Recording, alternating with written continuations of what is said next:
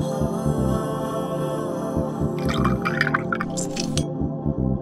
guys, welcome back to Virtual Happy Hour, first day of spring edition.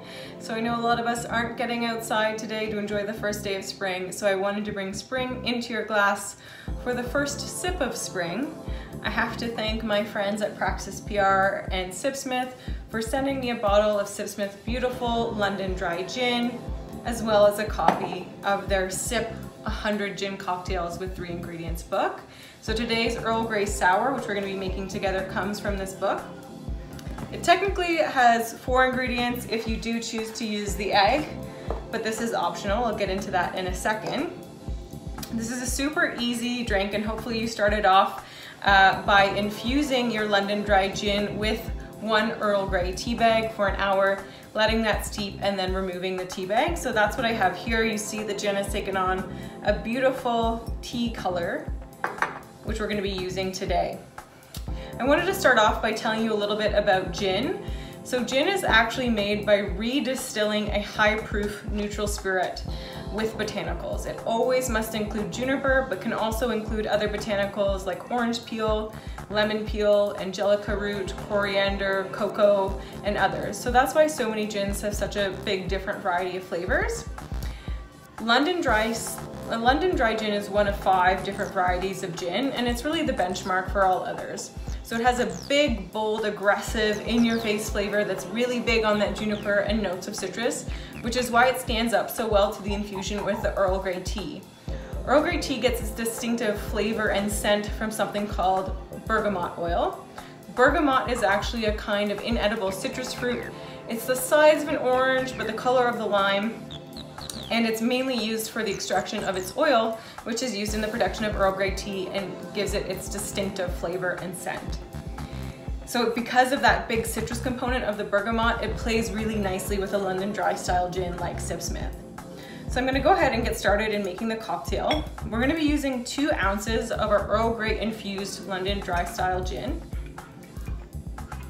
So that's 1 and 2. And then we're going to add 1 ounce of simple syrup.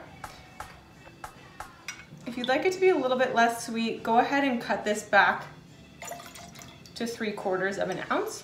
And now we're going to use a full ounce of lemon juice. Again, really leaning into the citrus profiles in the gin and also from the bergamot oil that's in the Earl Grey tea. So if you're vegan or you don't want to use an egg, because I know eggs are kind of in short supply right now at a lot of grocery stores, go ahead and use chickpea brine, which is also known as aquafaba. And that's gonna froth up in the same way that an egg white will. We're only gonna do 1 shake of this cocktail, what's called a wet shake, because we're using ice. But if you're using aquafaba in place of an egg, do a dry shake first without ice.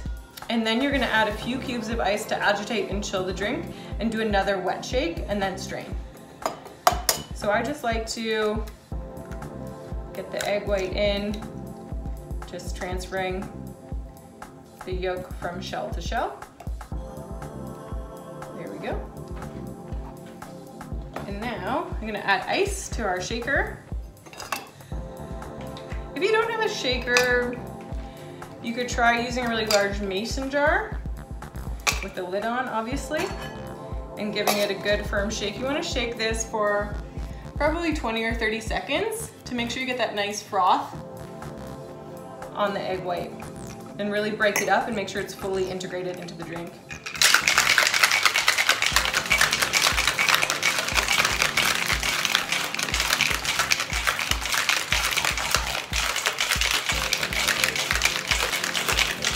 My shawl is falling all over the place. Just trying to show off my shoulders, guys.